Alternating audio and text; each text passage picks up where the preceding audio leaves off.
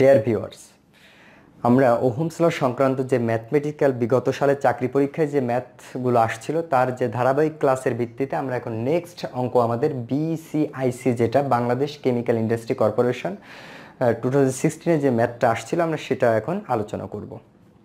আমরা এখন ম্যাথের দিকে একটু খেয়াল করি যে আমাদের ফাইন্ড আউট করতে বলছে V0 এবং আইটি অর্থাৎ টোটাল কারেন্ট সার্কিটের ফ্লোয়িং কারেন্টটা।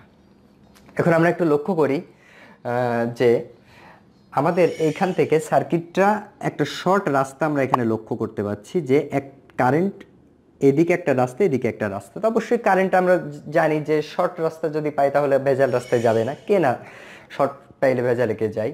তাহলে আমরা দেখি যে শর্ট রাস্তা দিয়ে কারেন্টটা এভাবে ফ্লো হচ্ছে, ফ্লো হয়ে তারপরে এখানে আসার পরে একাধিক ভাগে ভাগ হচ্ছে। আমরা এটা দেখলাম, তো আমরা বুঝতে পারছি 8 ওহমের কোনো কাজ নেই। তাহলে আমরা যে এর একটা মডিফাই যে সার্কিটটা আমরা এখানে ড্র করেছি সেখানে আমরা 8 ওহমটাকে রাখিনি, বাকি যেটা সেটা ঠিক আছে। এখন আমরা প্রথমে আগে বের করব আইটি সার্কিটের টোটাল রেজিস্ট্যান্স। আর আমরা ওহমস ল থেকে আগেই জানি যে V = IR। তো আমাদের আই বের করতে গেলে আমাদের টোটাল ভোল্টেজ প্রয়োজন এবং টোটাল রেজিস্ট্যান্স প্রয়োজন। তো টোটাল ভোল্টেজটা অবশ্যই আমাদের দেওয়া আছে, তাহলে টোটাল রেজিস্ট্যান্সটা বের করলে আমরা সার্কিটের টোটাল কারেন্টটা ফাইন্ড আউট করতে পারবো। এখন একটা জিনিস আমরা লক্ষ্য করি এখানে যে 1 ওহম রেজিস্ট্যান্সটা 1 ওহমের যে রেজিস্ট্যান্স সেটা আমাদের খোলা প্রান্তের সাথে আছে।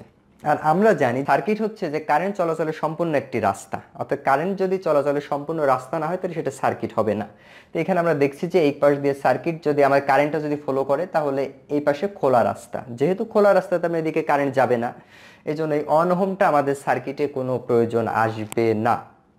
তাহলে আমরা টোটাল রেজিস্ট্যান্স যদি হিসাব করি তাহলে আমরা এতটুকু অংশটা বাদ যাবে, এইখানে আমরা টোটাল রেজিস্ট্যান্সটা পাবো। তা আমরা সে আগেই প্যারালাল চেনার উপায়টা আমরা শিখেছিলাম যে এই রেজিস্ট্যান্সের এক প্রান্ত এই রেজিস্ট্যান্সের এক প্রান্ত যদি একটা বিন্দুতে সংযোগ থাকে, এই রেজিস্ট্যান্সের অপর প্রান্ত এবং গুলি যদি একটা বিন্দুতে সংযোগ থাকে তাহলে তারা অবশ্যই তাদের নিজেদের মধ্যে প্যারালালে কানেক্টেড।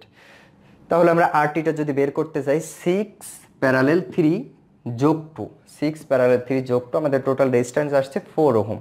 আমরা যে টোটাল কারেন্ট যেটা আমাদের ফাইন্ড আউট করতে বলছি সেটা যদি আমরা বের করতে চাই তাহলে 4/4 অর্থাৎ ভোল্টেজ ভাগ রেজিস্ট্যান্স সমান 1 ওহম।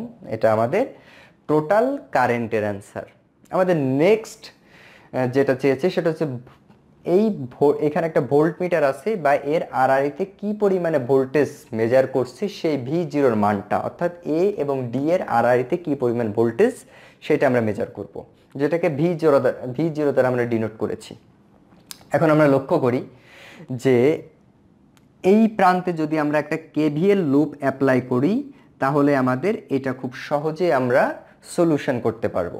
তো কেভিএল লুপ অ্যাপ্লাই করার জন্য আমাদের 1 ওহমের মধ্য দিয়ে কারেন্টটা প্রবাহিত কারেন্টটা 0, তাহলে আমাদের এই 6 ওহমের মধ্য দিয়ে প্রবাহিত কারেন্টটা আমাদের জানতে হবে।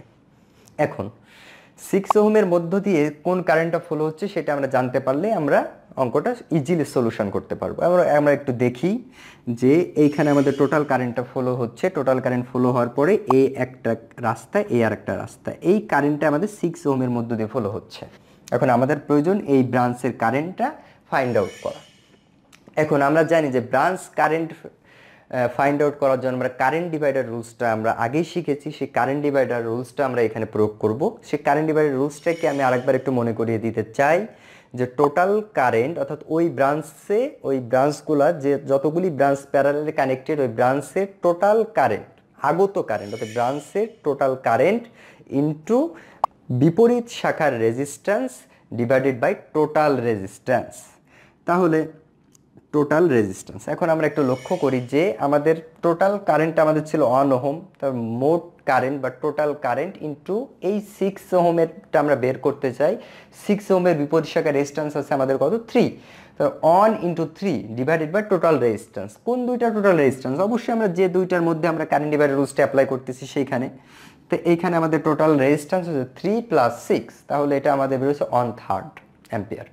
এখন আমরা এই A B C D A লুপে যদি আমরা কেভিএল অ্যাপ্লাই করতে চাই অর্থাৎ applying KVL loop A B C D, তো আমরা যদি প্লাস V0 আমরা প্লাস এখান থেকে এ প্রান্ত থেকে ডি প্রান্ত দিকে আসতে চাই প্লাস V0 প্লাস 1 ইন্টু 0, কারণ 1 ওহমের মধ্য দিয়ে কোনো কারেন্ট ফ্লো হচ্ছে না, ওটা এক প্রকার শর্ট সার্কিটের মতো বলতে পারে আচরণ করছে।